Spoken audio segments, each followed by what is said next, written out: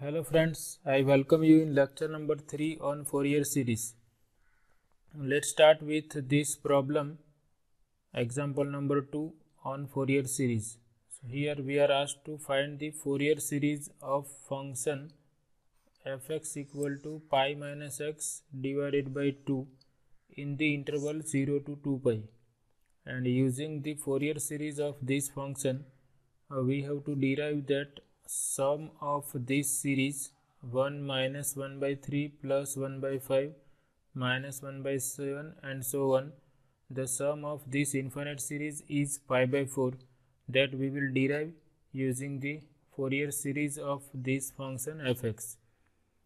So here function fx is pi minus x by 2 and it is a periodic function of period 2 pi. Given function is fx equal to pi minus x by 2 and it is defined on the interval 0 to 2 pi. So first we find out Fourier coefficients of this function fx. So as we know, the formula for a0 is 1 by pi integral of fx dx over given interval. Here interval is 0 to 2 pi. So now we put value of fx, which is pi minus x divided by 2 dx. So this 1 by 2 is constant that we can take outside, and integral of pi minus x is pi into x minus x square by 2. X is from 0 to 2 pi. So this is equal to 1 by 2 pi. First we put x equal to 2 pi. So for upper limit we have 2 pi square. And here x equal to 2 pi will be square of 2 pi is 4 pi square divided by 2. That is going to be 2 into pi square minus x equal to 0. So we have 0 minus 0. So this is going to be 0 minus 0. So we obtain that first Fourier coefficient a0 is 0. Now we find out second Fourier coefficient using Euler's formula. We have an is given by 1 over pi integral from 0 to 2 pi fx times cos nx dx. So now we put value of fx and then we integrate. Fx is pi minus x divided by 2 cos nx dx. This 1 by 2 we can take outside, and we have integral from 0 to 2 pi minus x times cos nx dx. So now we apply integration by parts by considering u equal to pi minus x and v equal to cos nx. So this is equal to 1 over 2 pi u, as it is integral of v, that is integral of cos nx is sin nx divided by n minus derivative of pi minus x, which is 0 minus 1, and integral of this second bracket, which is minus cos nx divided by n into n, that is n square. In the next step we have to write derivative of minus 1, but it is 0. So this is the value of integral, and then we will put x equal to 0 to 2 pi. So first we put x equal to 2 pi. So if we put x equal to 2 pi, here we will have sin 2n pi, which is 0, and here we have 3 negative signs, so there will be negative sign, and cos 2n pi divided by n square. This is for x equal to 2 pi. Now for x equal to 0, this is going to be sine 0, which is 0, and this is minus cos 0 is 1, or we write one more step, cos 0 divided by n square. So this is equal to, now cos 2n pi is 1, so we have minus 1 by n square, and this is negative negative positive, and cos 0 is 1, so we have 1 by n square. So this is equal to 0 for all n equal to 1, 2, 3 and so on. So therefore these Fourier coefficients an are all 0 for all natural numbers n equal to 1, 2, 3. So Fourier coefficients an are 0. Now we calculate Fourier coefficients bn. So bn are given by, so bn equal to 1 over pi 0 to 2 pi fx dx. So now we fx into sin nx dx. With fx we have to multiply with sin function when we are calculating bn. For an we will multiply cos function. So now we substitute value of fx, which is pi minus x divided by 2 sin nx dx. This 1 by 2 we can take outside integral of pi minus x into sin nx. So here also we consider pi minus x as u, sin nx as v, and we apply integration by parts. So first we keep pi minus x as it is. Integral of sin nx is minus cos nx divided by n, minus derivative of pi minus x, which is 0 minus 1, into integral of minus cos nx by n, which is minus sin nx divided by n square. X is from 0 to 2 pi. So first we find out value of this bracket at x equal to 2 pi.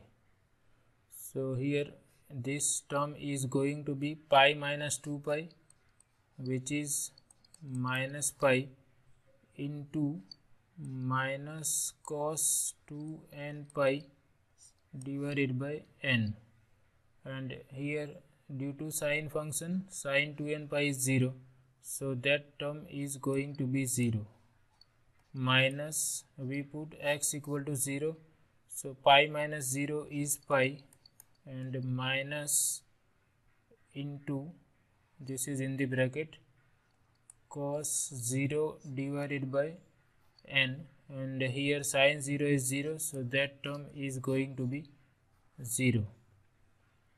For x equal to 0, this is pi minus cos 0 divided by n minus 0.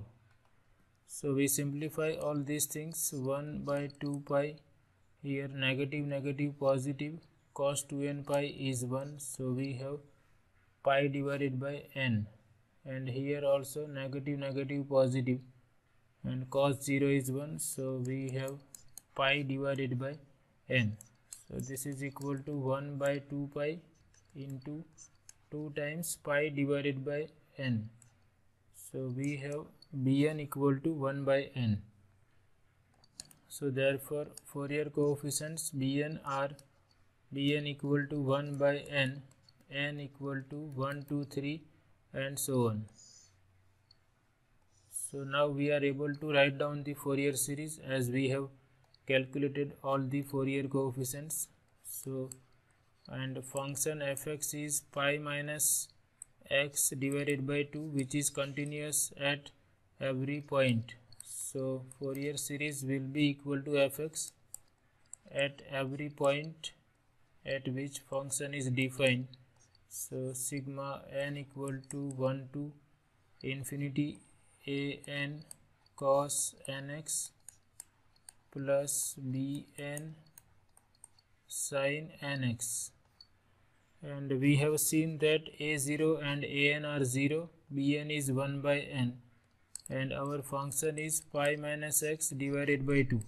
So a0 is 0, so this quantity is 0, this is also 0, and our Fourier series is sigma n equal to 1 to infinity, bn is 1 by n, so we have sin nx divided by n, and this is valid for interval 0 to 2 pi. So if we wish, we can write by expanding this summation. For n equal to 1 we have sin x by 1, for n equal to 2 we have sin 2x by 2, then sin 3x by 3. We can write some more terms, sin 4x divided by 4 plus sin 5x divided by 5, and so on, and this is valid for values of x in between 0 and 2 pi.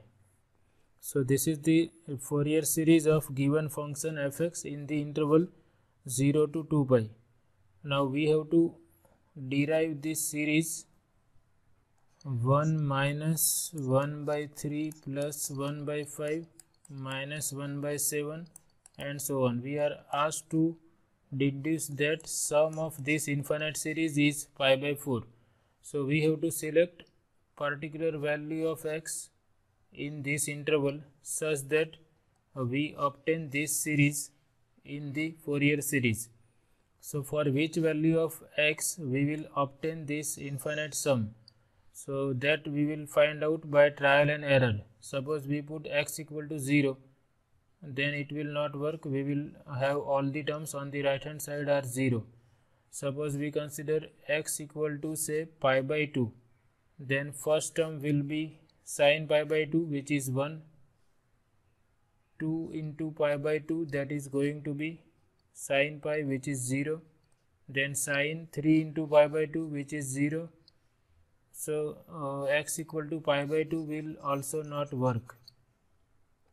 So for which value of x we will obtain this infinite series, that we have to decide. So let me check for x equal to pi by 2 again. Suppose I put x equal to pi by 2 in the right hand side, then this first term is going to be sin pi by 2, which is 1, then this term is going to be sin pi divided by 2, which is 0. Here sin 3x is 3 into pi by 2, sin 3 pi by 2 is minus 1, so we obtain 1 by 3. So I think x equal to pi by 2 will work, and function is continuous at x equal to pi by 2. So we consider x equal to pi by 2 and we see what we obtain. So when x is pi by 2, left hand side is pi minus x, that is pi minus pi by 2 divided by 2. First term is sin x, that is sin pi by 2. We can write some more terms, sin pi by 2 plus sin 2x by 2. So sin 2 pi by 2, which is pi, plus 1 by 3 sin 3 into pi by 2 plus 1 by 4 sin 4 into pi by 2, that is sin 2 pi, plus 1 by 5 sin 5 pi by 2 and so on. So this is pi minus pi by 2, that is pi by 2, and we have 1 2 in the denominator, so this is pi by 4. Pi minus pi by 2 is pi by 2 into 1 by 2, which is pi by 4, and integral multiples of pi will make sine function 0. So these two are 0 because sin n pi is 0.